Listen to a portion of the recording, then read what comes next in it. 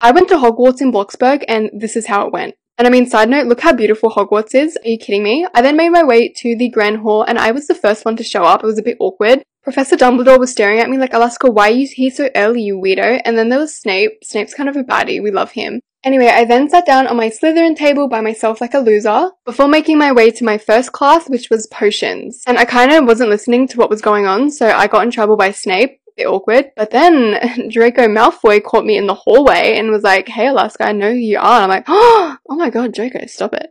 And then it was time for lunch and I didn't know really where to sit, so I kind of just had lunch in the bathroom like a loner.